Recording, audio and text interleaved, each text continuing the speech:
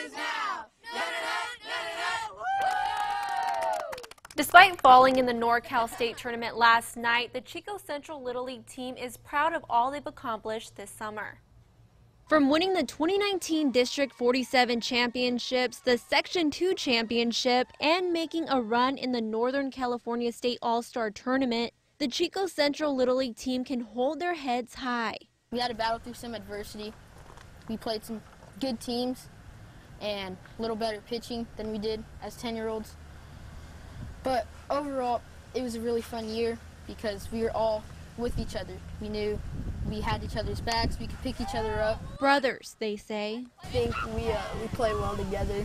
We have fun, we play as a team, and we all do it for the same reason. We have the same goal.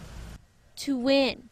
For the second time in Chico Central history, these boys faced off with some of California's toughest teams in the NorCal State Tournament. Well, we came out here every day, like 105 degrees, sweating, hard work, and just doing what we do best. And even though Novato North eliminated them 7-2, I'm very proud because everyone was picking each other up when everyone was down, so that we could have the fighting mentality to get back up on the board.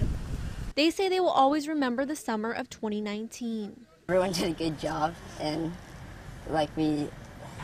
they tried their hardest to win a lot of games, and it was a really fun season. It was super fun playing with everybody on our team. Good chemistry, and we just worked really well together. Okay.